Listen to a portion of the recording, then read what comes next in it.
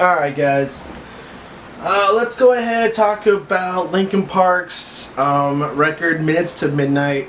Came out May 14th, 2007. Obviously this one is a way different record from the rest of them. Produced by Rick Rubin, Mike Shinoda, came out on Warner Brothers. The singles for this one is What I've Done, Bleed It Out, Shadow of the Day, Giving Up, and Leave Out All the Rest. So let me go ahead and talk about the lineup and who played on this record. So let's go ahead and talk about the personnel. Sorry guys. With this one, Chester Bennington on vocals, Mike Shinoda, pretty much the general manager, Brad Delson lead guitar, Dave Phoenix Farrell on bass once again, Joseph Hahn turntables, and Rob Burden. So Mr. Joe Hahn. Alright, well, let's go ahead and talk about the track listing and the overall view of this record. Obviously it starts out with Wake. It's kind of a filler song. It's nothing really too much. Giving Up. Let's talk about this one and how unique this song really is. This song, it definitely kicks the record off. Probably, maybe one of the heaviest songs Linkin Park's probably ever done. Linkin Park's vocals, I mean Chester on this one just completely screams for like a minute long. Like literally he just, it just goes forever. I've given you know, and it just, it's heavy, the guitars, the distortion. I was like, whoa, like what the hell, are we listening to a Linkin Park record, or like what? Like that one really blew me away, so that one's definitely topping it.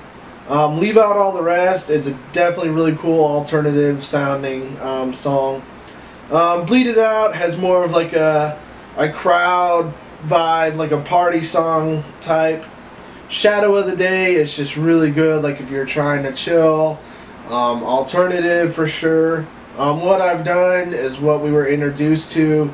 It kind of really pissed me off when I first heard it, because I'm used to like, you know, in the end, I'm used to that old school, and then What I've Done, you know, it just did not compare.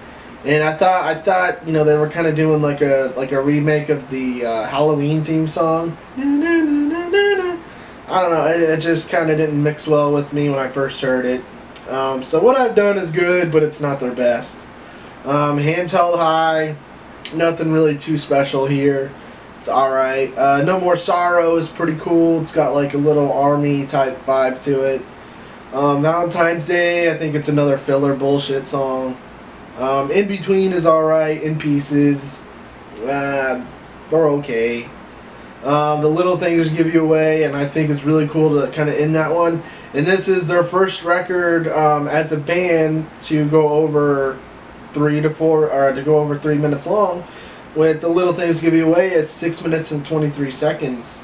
So you could tell with this record that they were trying to change their sound, and they did. I kind of think that the fans kind of had a backlash at this point. I know as a huge Linkin Park fan, I was looking forward to another Meteora or Hybrid Theory, and this just was not it. Don't get me wrong, there are some high points on this record, but there are definitely some low points. And as a huge Linkin Park fan, I was somewhat let down on this record. Half the record is all filler and bullshit, and the other half is really, really good. As you can tell, Waking Up, Leave Out All the Rest, Shadow of the Day, No More Sorrow. I mean, those are all great ones, but that's less than half the record, and the other ones are just okay, average to bullshit. So, I mean, as far as the videos go for this one, I dig the videos. Like the What I've Done video is cool. I kind of like the album art too. The album art is really cool with the whole white, and then they're all like, you know, shadows. It's really, really kind of cool. I was digging that.